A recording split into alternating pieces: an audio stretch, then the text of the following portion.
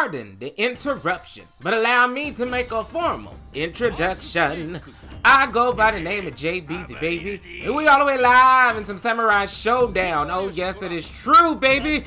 Uncle JBeezy is about to show you a little bit of tech with our favorite big, crusty, rusty, musty, fried chicken eating glutton motherfucker named Earthquake right here.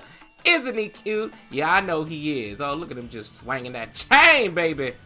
Now, being the biggest character in the game ain't easy. I mean, you are the biggest target throughout the whole cast. So, it's kind of hard to defend yourself, but you know what? I found me a way right here. And you know what?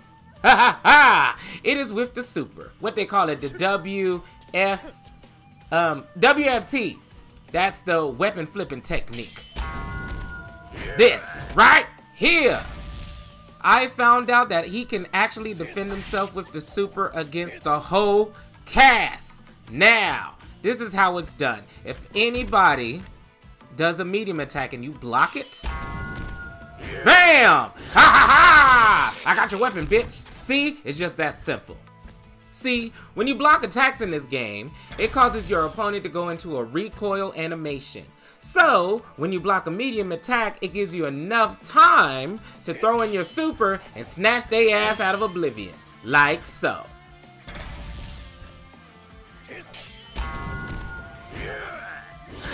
Bam! Yes! Woo! And it feels so satisfying to do. And yes, this even works on crouching medium attacks as well.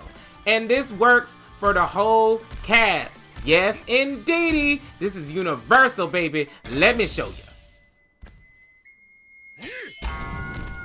Gotcha. Uh-oh. Wait. Let's do that again. Take two. Take two.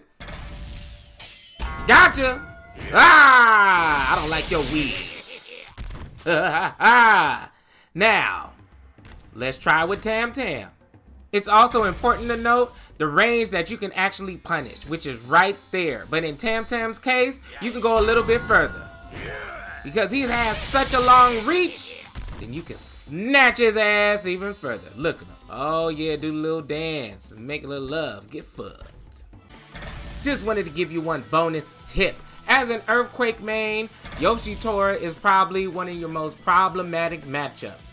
It's because he has this one move that annoys the hell out of you, and that's his JH.